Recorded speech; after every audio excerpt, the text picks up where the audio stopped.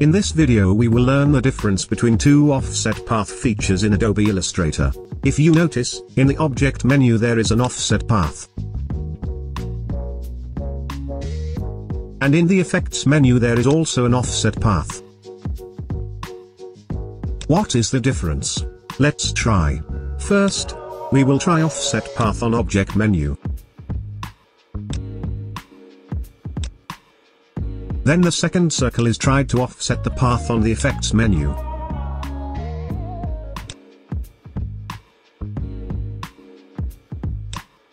Okay.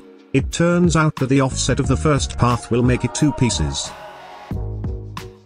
while the offset path through the effect will remain one piece. And this, if I expand, then the first circle will disappear. Okay. If you like this video, don't forget to click like, so YouTube will recommend this video to other friends. Don't forget to subscribe and turn on the bell to get the latest video updates from this channel. Thank you.